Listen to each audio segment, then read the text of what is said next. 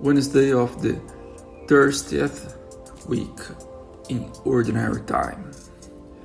Through towns and villages he went teaching, making his way to Jerusalem. Someone said to him, "Sir, will there be only a few saved?" He said to them, "Try your hardest to enter by the narrow door, because, I tell you, many will try to enter and will not succeed.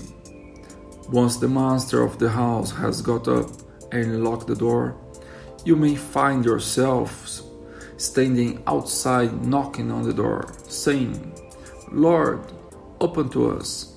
But he will answer, 'I do not know where you come from.' Then you will start saying, 'We once ate and drank in your company. You taught in our streets.' But he will reply, 'I do not know where you come from. Away from me, all evildoers.'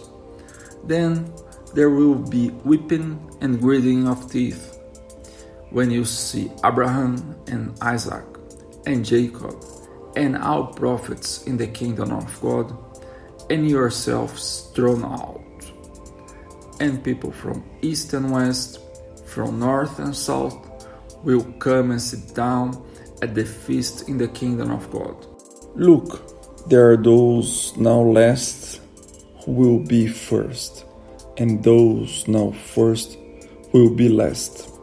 The Gospel of the Lord.